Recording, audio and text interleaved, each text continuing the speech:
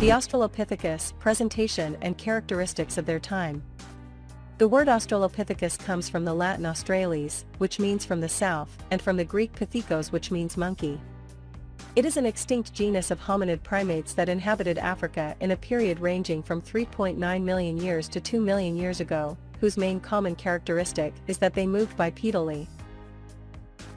To have the concepts clear and not to get lost with the terms, we will say that the word primates comes from Latin, primus, which means first and refers specifically to an order of placental mammals to which humans and their closest relatives belong, while the word hominids, also from Latin hominidae, refers to a family of primates that include 4 genera and 8 living species, among which are humans, orangutans, chimpanzees, gorillas and bonobos.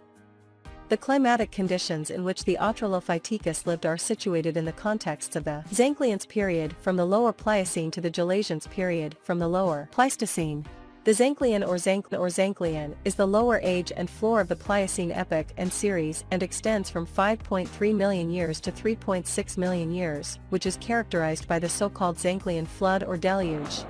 This is a theorized flood that could have filled the Mediterranean basin. This flood reconnected the Mediterranean Sea with the Atlantic Ocean.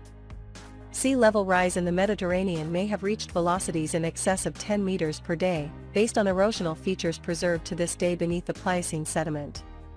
The Zanclean flood created the Strait of Gibraltar, which prevented animals from crossing between Africa and Europe.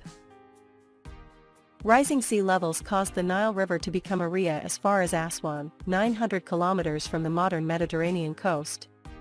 An estuary is an incursion of the sea into the coast at the mouth of a river due to the subsidence of part of the coastline. It also caused the isolation of many Mediterranean islands such as the island of Crete. However, the formation of the Strait of Gibraltar prevented animals from crossing between Africa and Europe during this period. On the other hand, the Gelasian or Gelasian period begins 2.5 million years ago, and ends 1816 years ago. The Pleistocene climate was a succession of glacial cycles, which means that there were periods of glaciations, followed by others in which temperatures increased, known as interglacial periods. This continued throughout the Pleistocene, until the last glaciation, known as the one, ended. Much of the planet was covered with ice. Approximately 30% of the planet was permanently covered with ice during this epoch.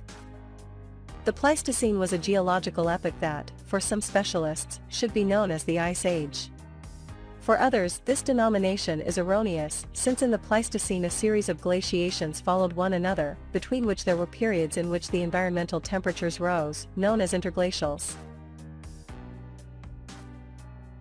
As far as fauna is concerned, the Pleistocene epoch saw the success of large mammals such as the mammoth, mastodons, and the megatherium, which practically dominated the landscapes of the planet, their main characteristic being their large size, which is why they are known as megafauna. During the Pleistocene epoch there was not much activity from the geological point of view. The continents were practically already in the positions they occupy today. Even areas that today are submerged under the sea were on the surface, forming bridges between continents. Let us remember that there were interglacial periods. As far as flora is concerned, life during this time was quite diverse, despite the climatic limitations that were observed with the glaciations. During the Pleistocene on the planet there were several types of biomes, restricted to certain areas, so that the plants that developed were those specific to each biome. It is important to note that many of these plant species have survived present day. A biome is the set of ecosystems characteristic of a biogeographic zone that is defined on the basis of its vegetation and the animal species that predominate. During the Pleistocene the human species began to develop into modern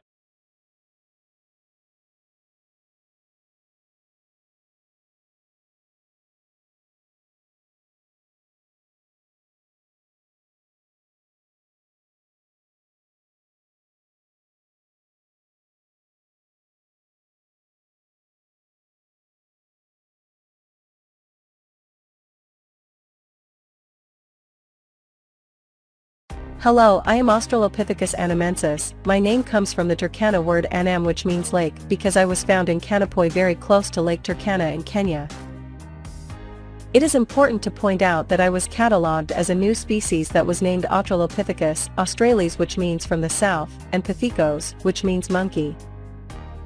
Thus, the word Australopithecus corresponds to a genus of hominid primates comprising 7 species: AFARENSIS, AFRICANUS, ANAMENSIS, Barelghazali, Diaremida, Garhi and Setiba.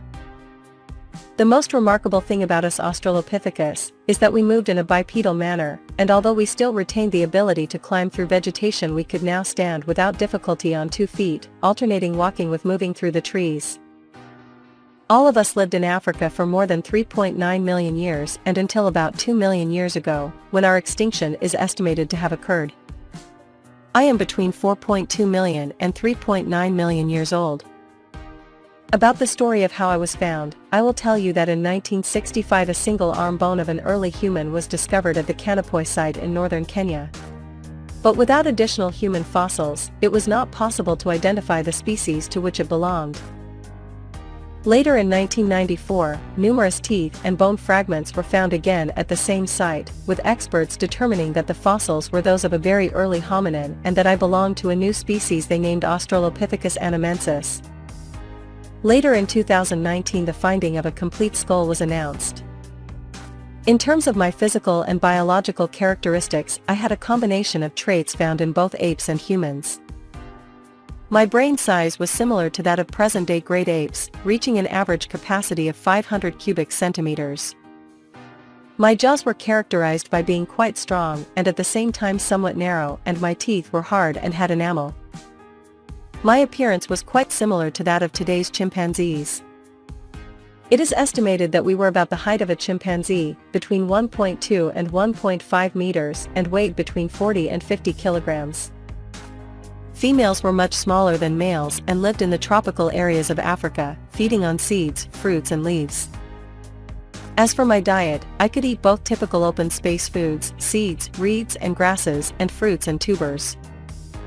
I used stone tools with which I was able to tear and even fracture bones to take advantage of the marrow and to defend myself or ward off animals that might threaten me. My species was a scavenger, and we threw stones as tools to scare away predators and take advantage of the remains of their prey. Because we did not know how to handle fire, we ate the meat raw. Paleontological reconstructions of the sites at Kanapoi suggest that I lived in open wooded spaces and also in areas teeming with plant life typical of lakeside areas.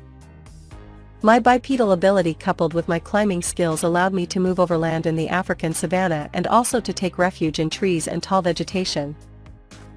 At first it was believed that only the genus Homo was the one that had produced the first tools and utensils. However, more recent findings dating from the time when we Australopithecus existed suggest that our species already used certain types of tools with which we cut the skin and bone from hunting. This gives Australopithecus the ability to produce cutting objects, albeit quite archaic.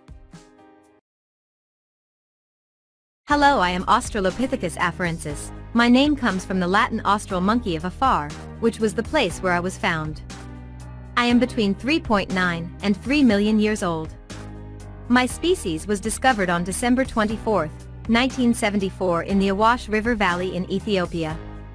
The specimen found was a female, and was named Lucy after the Beatles' song Lucy. 12 other fossils of individuals of my species were also found in the excavated site, the study of which led to a better understanding of the origin of human beings. This led to the discovery that the ability to walk upright appeared before the brain grew. I was a biped, although according to recent research it is assumed that I lived more on trees than on the ground. The contours of the footprints preserved in the hardened ash clearly showed that the hominid that left those impressions walked efficiently bipedal, like a human. As for my physical characteristics, I was of slender build, and my skull was more chimpanzee-like than human, between 380 and 450 cubic centimeters. My estimated weight was between 45 and 28 kilograms, and my height between 1.20 and 1.50 centimeters. This large variation depended on the gender of the individuals. In the case of Australopithecus afarensis, gender dimorphism is very pronounced, both in size and weight. My teeth had several peculiarities that have helped scientists to discover my type of diet. Thus, my incisors were those typical of a mainly frugivorous diet, with a considerable size, as were my molars and premolars, although my canines were small. My palate had a strong resemblance to that of present-day humans, with a curve completely different from that of the great apes. Another important aspect of my morphology was the shape of my pelvis. The study of this part of the body is what has allowed us to affirm that we could walk upright on both legs. Many scientists claim that the shape of the pelvis and legs made my gait different from that of present-day humans, which implies that my gait was more inclined than that of present-day humans. Proportionally, my legs were shorter than those of Homo sapiens, preventing me from moving efficiently and quickly. I lived in Africa, specifically in the area now occupied by Ethiopia, Tanzania, and Kenya. In these three countries, the remains of the more than 300 individuals known to date have been found. My environment was dry and not too dense forest areas. More modern data suggest that I was also able to move to savanna areas, searching for riverbanks and lakes. I was herbivorous and fed primarily on fruits with a high sugar content, as well as leaf buds, and also ate roots, tubers, nuts or seeds, occasionally eating the remains of other animals, as my species was not a hunter. My way of life was marked by my double capacity for movement, for while I could walk on my two legs, I also had a great ability to climb trees and stay in them. The most widespread theory is that we lived in small groups in which there was mutual collaboration for survival. To sleep, we climbed trees, in which we built a kind of nest. We could also spend the night in shallow caves. Like the rest of the bipeds, we were quite gregarious, establishing collaborative relationships to increase our chances of survival. On the other hand, as is the case with modern apes, groups were structured around a dominant male who exercised supremacy over several females. As for children, it is believed that Australopithecus afarensis had a faster physical development than humans, becoming independent at an early age. My species used sharp stones to extract the meat from bones, and to obtain the marrow from them. We did not master fire, and we did not build places to inhabit. As for the use of tools used, I had the ability to produce cutting objects, although quite archaic. Hello, I am Australopithecus africanus, and my name means Southern African monkey. Some sources estimate that I am less than 3 million years old, and up to more than 2 million years old, and others that I am between 3.3 and 2.5 million years old. I lived between two geological periods, the Upper Pliocene and the Lower Pleistocene. I was discovered in excavations in South Africa, and within 80 years the remains of more than 200 individuals of my species have been found. My species has traditionally been considered the immediate ancestor of the Homo group, specifically Homo habilis. However, some researchers consider Australopithecus afarensis to be the common ancestor of Africanus and the Homo species. The latter hypothesis has become more popular in recent years. Like other Australopithecus, I had a bipedal stance. My average weight was 41 kilograms for males and 30 kilograms for females, with a height of 1.50 meters. My cranial capacity was 480 cubic centimeters to 520 cubic centimeters, well below the 1500 cubic centimeters of today's human being. My face is shorter than that of the preceding Australopithecus, and also the size of my teeth, in general, was smaller, so my canines and incisors did not protrude. My teeth do not differ much from the dentures of present humans. I have all the lower limb adaptations of a normal biped, but I also have the characteristics of a climbing hominid, with upward-facing shoulder joints, long arms compared to my legs, and long curved fingers. My hands are more human-like than those of Australopithecus afarensis, specifically because of my thumbs, which provided me with greater grip and prehensile strength. I lived in fairly open spaces and dry climates.